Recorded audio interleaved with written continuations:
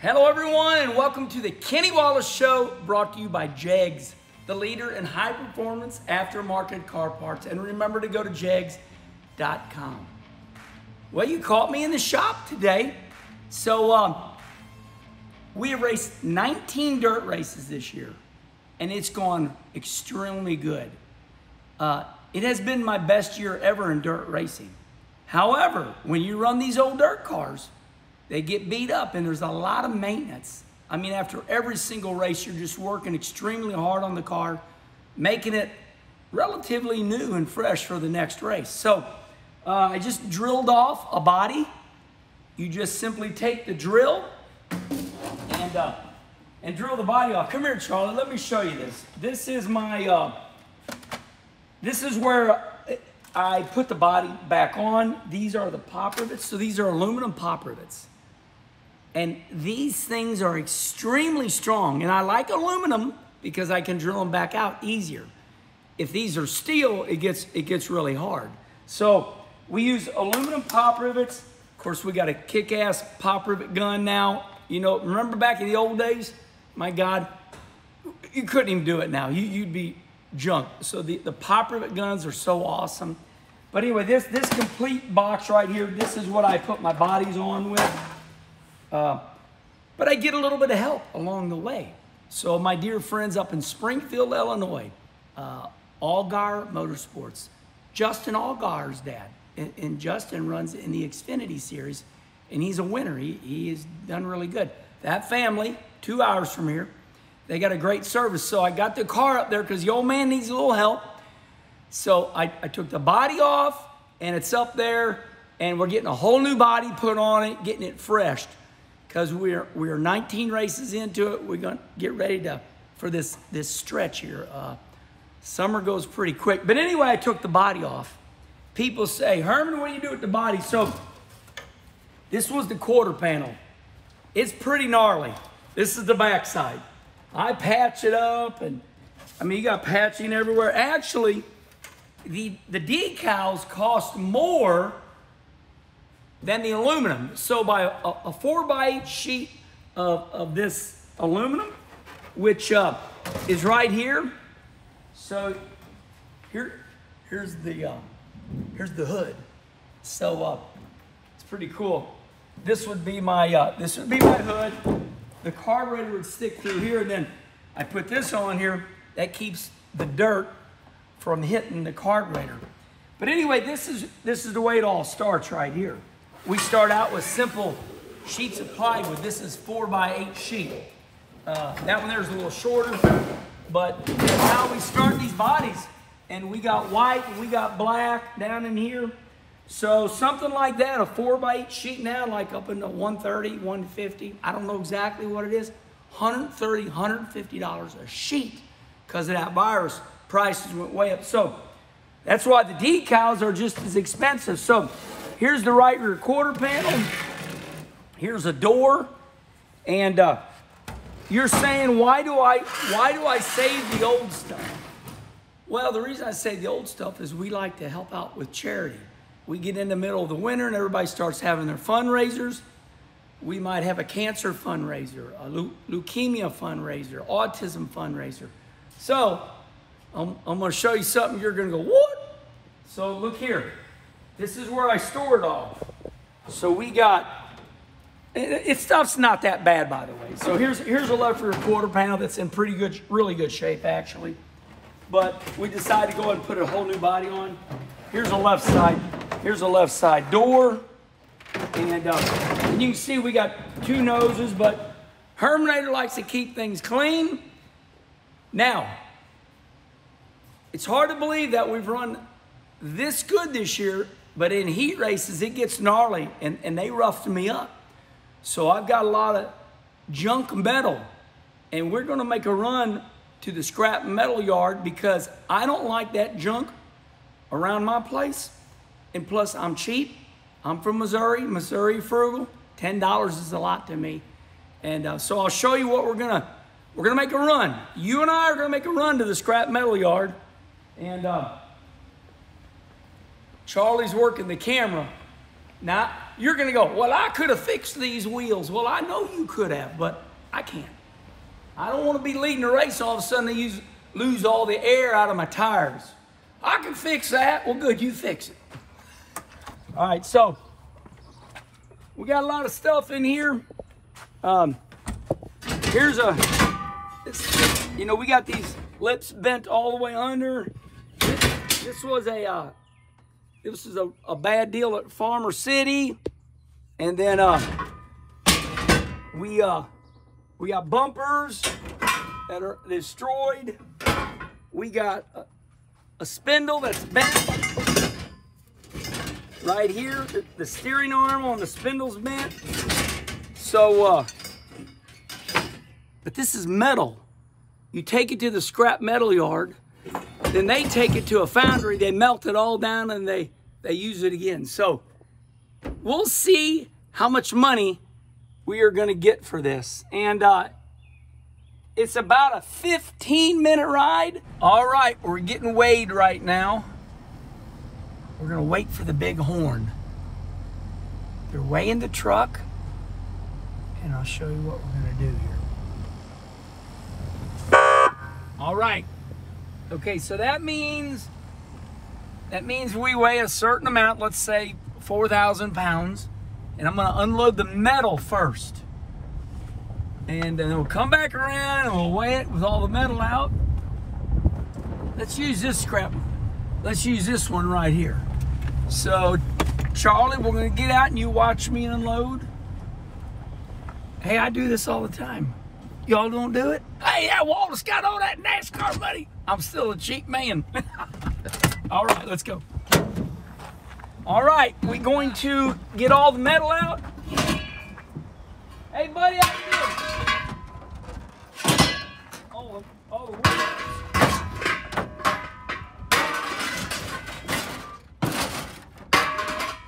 Now, let me switch spots. I want you all to remember this. We don't waste anything. Those wheels, in my opinion, are destroyed. So I don't wanna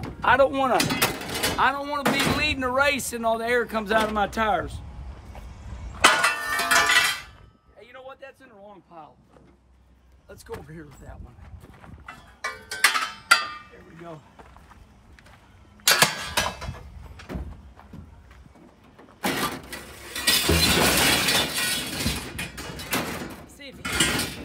Okay. Well, what do you got? I got the wheels, and I got some. You know, I come here all the time. I've never seen you. You knew? No, I've been here about 6 months. Oh, okay, good. So I got those wheels. This is what I got, and then I got some aluminum. I'll weigh. Turn around. All right, if you want, throw the rest of this steel off in that pile. That one right there? Yep, that big one right there. Okay, buddy. Back right Want me to throw the battery in there, or do you want the battery? Nah, bring me the aluminum and the battery. Oh, okay, good. Good stuff. That guy, he's pretty serious. I've never seen him before. He said he'd been here 6 months, but I don't know about that. Because I come down here all the time. Sometimes they got my body panels hanging in there. All right. By the way, we're a quarter mile from the Peevely Raceway. All right.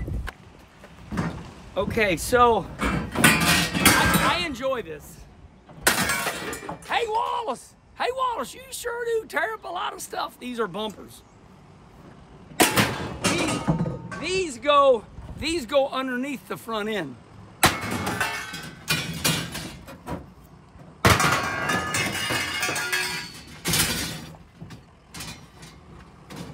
Spindle, drag link. Hey, this was where was it? Lincoln, left rear lower radius rod. That's supposed to be straight. Idler arm.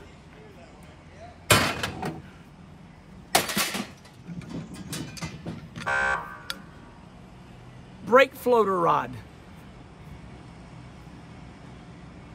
That one might be okay, but I'm not.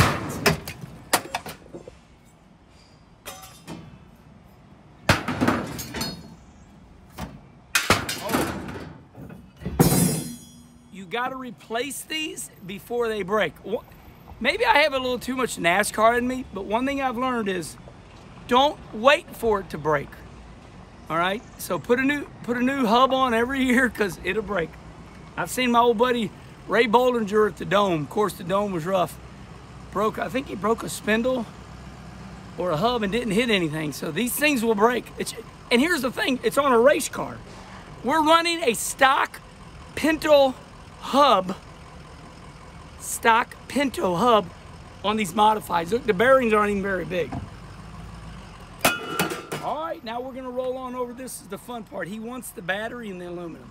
All right, now that we dumped all the metal out, we're gonna weigh again. Cause see, we weighed the truck.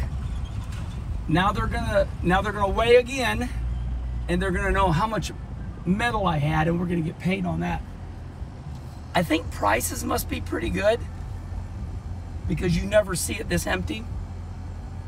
If it's empty, it means prices are up. So now he wants my aluminum and the battery there. That battery is a goofy battery. This is the right side interior. Got destroyed. That happened at Granite. Came back to finish fourth.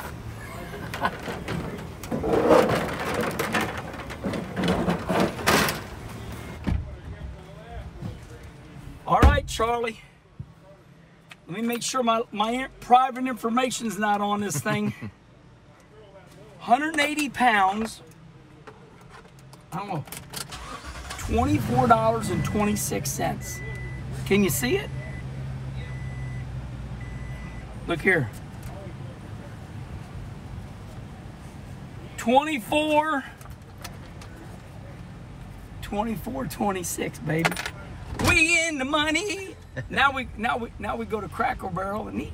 Let's go. Hey, I'm working for my food. Now my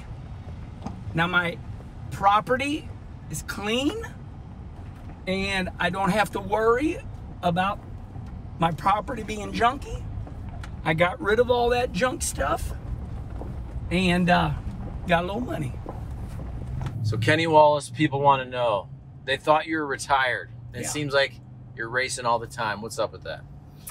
So I am retired, and what is up with me staying busy? You all will find out that when you retire, there's a sense of freedom. Now I can do what I want to do. So, for example, last year I ran 76 dirt races. 76. Say that to yourself. Last year I ran 76 dirt races. This year we're halfway through July and I've only ran 19. So I'm only going to run 30. I'd say that's cutting way back. I never said I was going to quit racing. So I race right around home. And that's what I do. Then the other deal was Marcus Smith, who owns all the NASCAR tracks. Marcus owns Bristol, Charlotte, Texas, you know, so on and so forth. Marcus called me up and said, Herman, let's bring that trackside live back. I said, really? And so he said, I want you to do 10 shows. And I said, I'll do 6. Well, we settled on 8. Plus the one here in St. Louis, which is right here at home. So it's a total of 9. Well, it's fun. It's easy. They respect me. They show me respect. They're not my boss.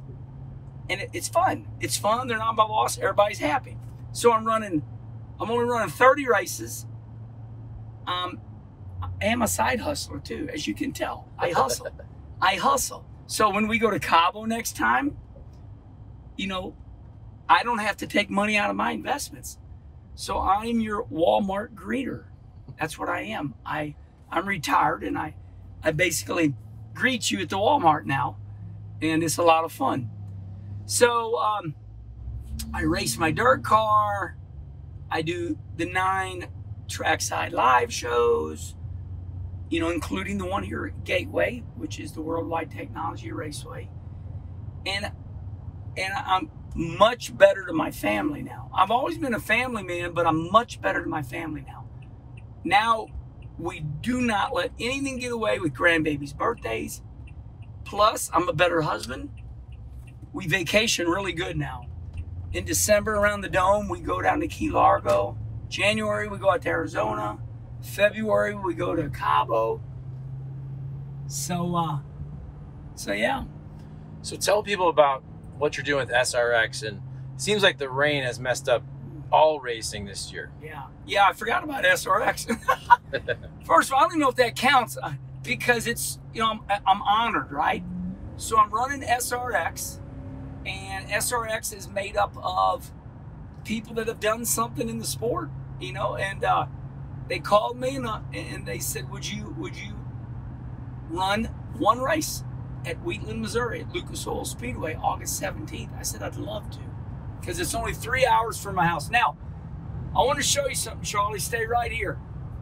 We're talking about SRX, but I want to show you what's on the side of the highway right here. This is Kenny Schrader and Ray Mahler's I-55 Raceway. Look at this. This track is legendary. That racetrack, that's where I run on Saturday nights when I'm at home. That track right there has been voted on as some of the greatest World of Outlaw sprint car races. So anyway, that's how close I live to that track. But SRX, then they called me back. Don Hawk called me back and said, would you run Vermont? So I was going to go to Vermont, but then that unbelievable storm, it's like Noah's Ark. It's like, 30 days, 30 nights of rain. So everything at Vermont got flooded, all the basements of all the businesses. So they can't run Vermont. So now I'm going to run at Stafford, Connecticut. They're going to stay there 2 weeks in a row, which is pretty cool because that's the way it used to be when Thursday Night Thunder really happened back in the Jeff Gordon, Tony Stewart days, right? They ran Thursday Night Thunder at the same track, Indianapolis Raceway Park. So I'm honored. I was all in to do the dirt race at Wheatland, Missouri, and they called me back and said, hey, would you do Vermont? And then they said, okay, we canceled Vermont because of the state of emergency in Vermont, and now we're running Stafford, Connecticut, which is owned by the Jackaroot family and a wonderful facility. And what about Cars Tour rescheduling? Yeah. Oh my God, Charlie, you done such a.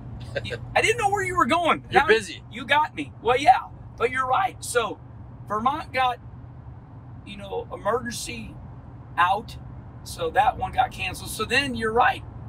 What was it back in? I don't know when it was, but we got rained out for the Cars Tour race, and that was Dale Earnhardt Jr. who called me up. Jr. said, Herman, and of course I called him too. The story behind that is I called Junior up and I said, I want to run one more Xfinity race. And he said, to get it out of your system, why don't you just go ahead and run a Cars Tour race? So between Dale Earnhardt Jr. and myself, I kept dreaming that I was going to run one more Xfinity race. So he got rained out at Tri-County. This is recently you wanted to run an Xfinity race? Oh, yeah.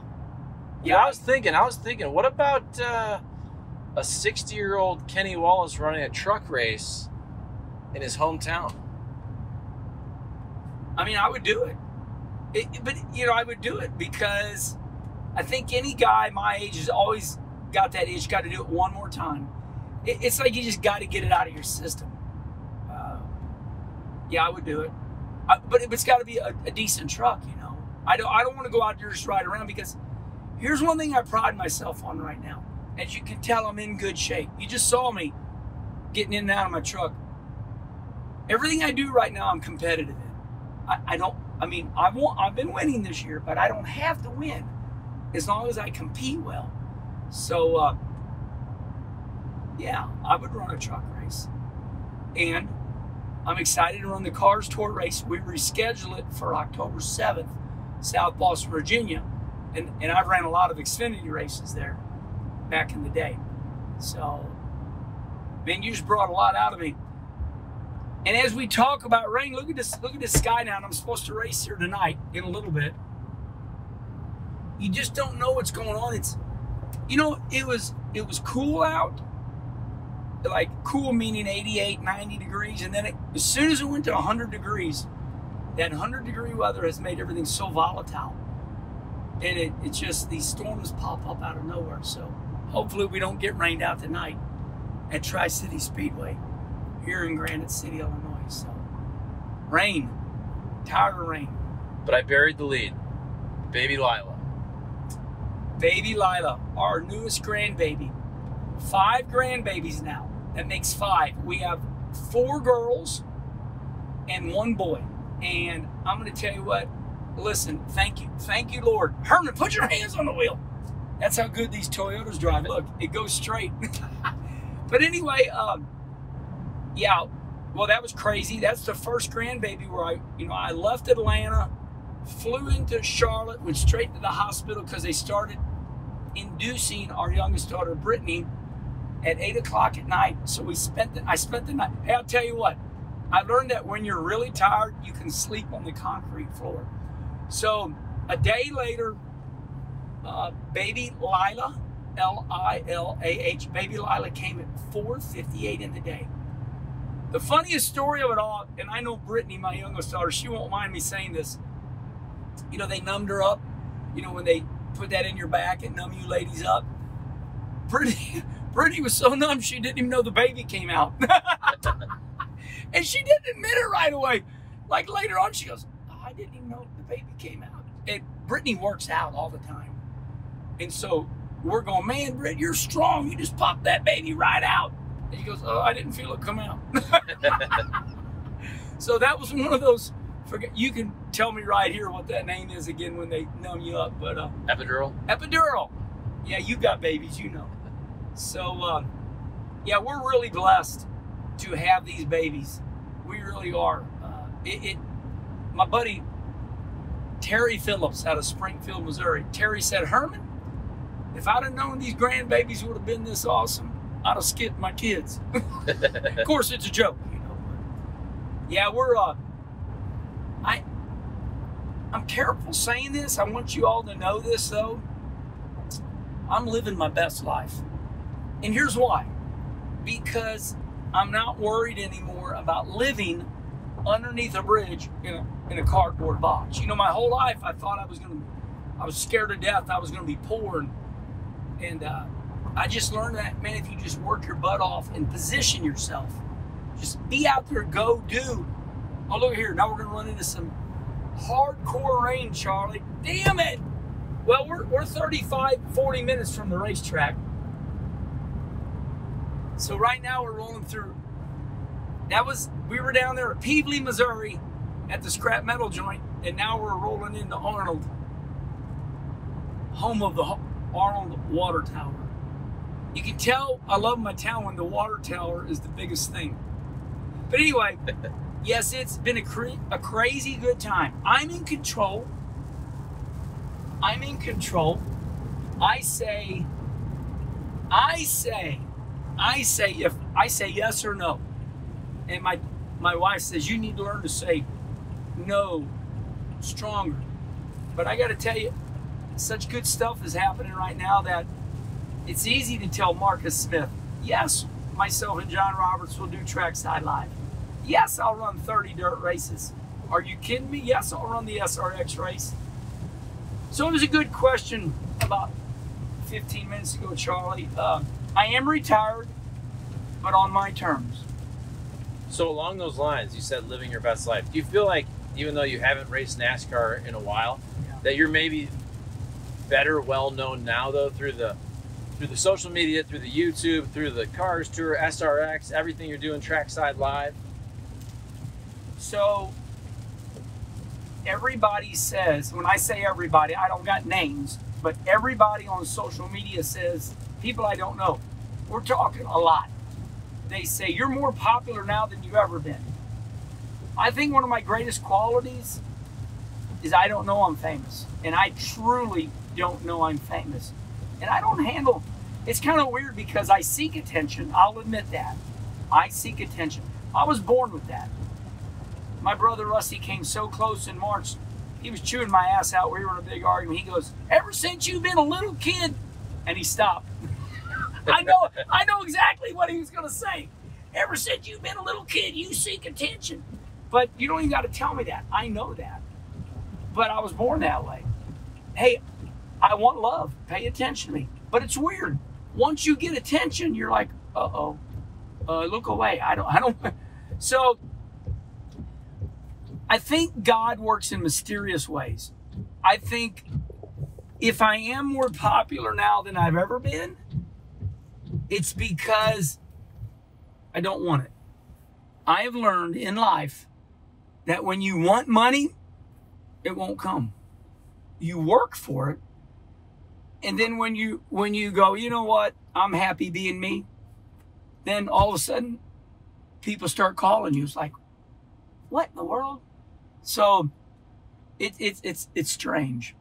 I accept it, but I still say that although I seek attention, I don't know that I'm popular because, see, popularity is a really weird deal because if you're going to be popular in baseball, you got to hit all these home runs and you got to be the greatest Hall of Fame player. And I'll tell you this, I learned this. The people at Fox, Ed Gorn was the president of Fox Sports, and he's the first one to call me. Ed Gorn wanted me to do TV, and I wasn't ready to do TV. And he said, you know, Montana, the quarterback, you know, for the 49ers, he says, we got him to do TV, greatest quarterback of all time.